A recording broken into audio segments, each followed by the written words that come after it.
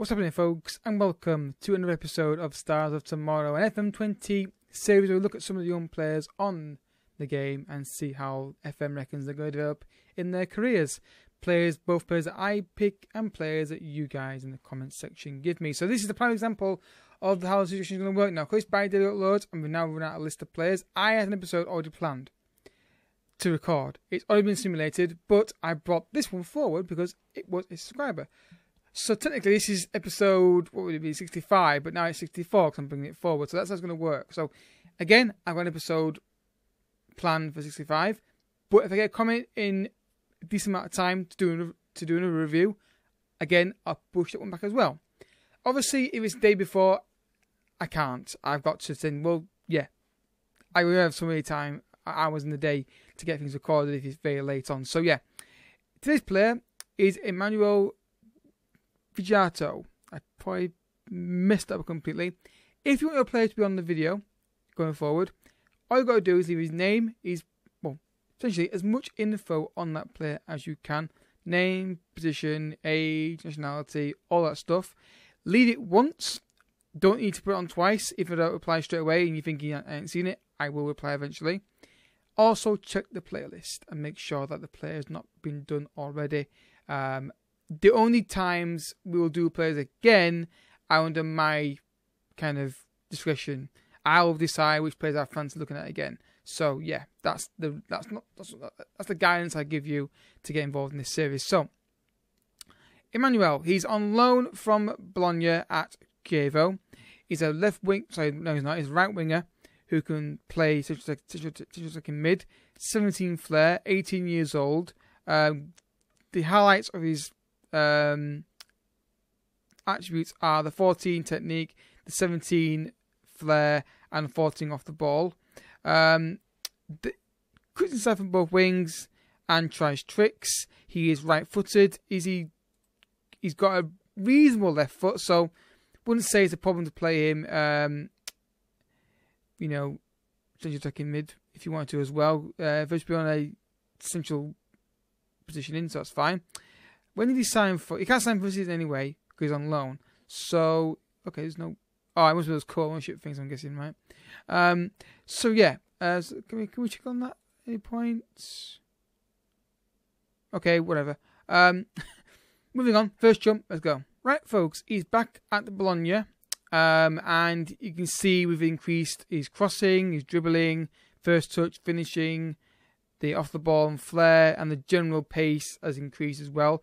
That kind of pace is usable in the wide areas for me personally. I wouldn't have that much pace. I like 15, 16, kind of that range. Same player traits.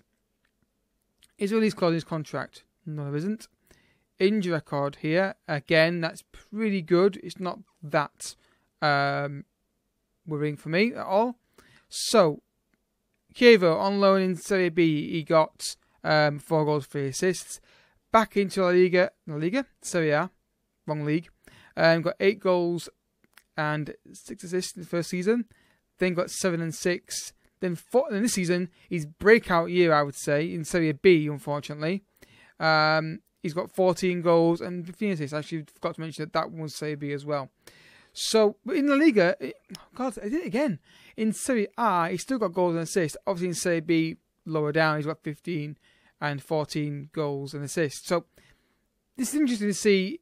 I think he needs to leave Bologna. I think he's ready to go. The key thing is who gets him. Let's find out. Right, folks, he's gone to Arsenal. And that is Ange's move. He's worth £62 million. The only real increase in him here is his first touch to 16. I'll probably say he's going to be his prime. So we'll make an reference. Now this is the thing you need to focus on. I might go back and end on the video anyway in these attributes and stats.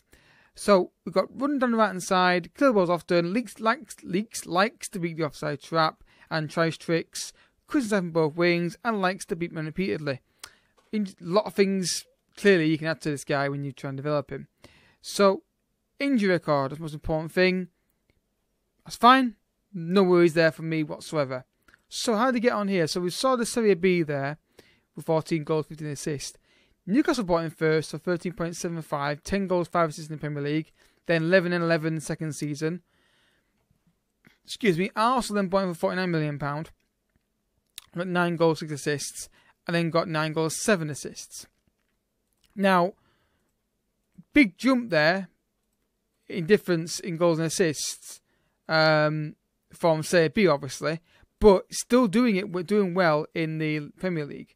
So, where they're playing him, can we see that on here? Midfielder right, okay. That's not bad. I mean, what's his weak foot like at the moment? It's still reasonable. So, yeah, I mean, he's good. I prefer more pace in my winger, but the acceleration and agility is really good. So there's that to, go for. So I think this is prime. We'll do one more jump and see where he goes from there. It might only be till he's 30 years old now, depending how much he drops off, if anything.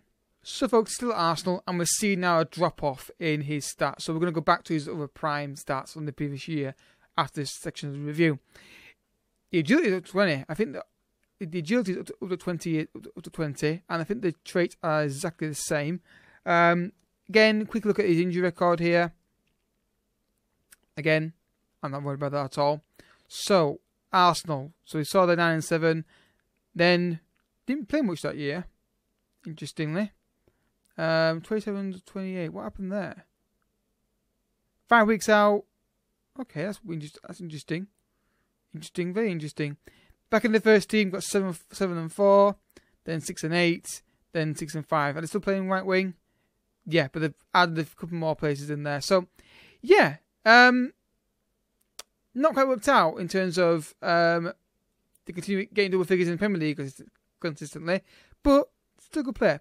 Back to his main stats. So these are what I say is primes. Now, what are the plus sides of him? Well, he's got good crossing, dribbling, and first vision technique and off the ball stats. His traits seem to be like he's very good at adding more traits on.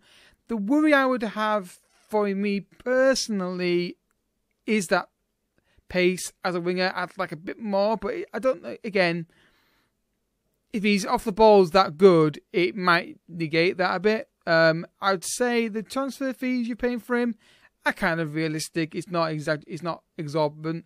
I think the fee from Newcastle got a bargain for that amount of money. So yeah, I think he's very good. I think obviously you can play in 2 positions quite easily, which is a plus side for him. And yeah, I think good solid player. When I started the review, I wasn't quite sure about this guy, but he seems to be a very good player this year. Let me know, guys, in the comments section if you've managed to sign this guy and how he's got on for you, or if you've seen him in your saves, how he's got on in those saves against you. Next episode is already been pre-recorded and not pre-recorded, pre-simulated. Like I said, if there's enough time to get your videos out before that, I will do so. If it's a bit late and I've already got things scheduled, I will make sure the next review I do will be a player that you've asked specifically for me to do. If you enjoyed the video, and I hope you have, hit that like button down below. And if you want to see more, hit the subscribe button as well. And we've got plenty of ongoing on the channel. You've got this series, you've got Ajax, you've got Jedi Fallen Order, plenty of stuff going on. Hopefully you're enjoying all the series and all the content. I'll see you next time. Once again, thank you so much for watching. Bye bye.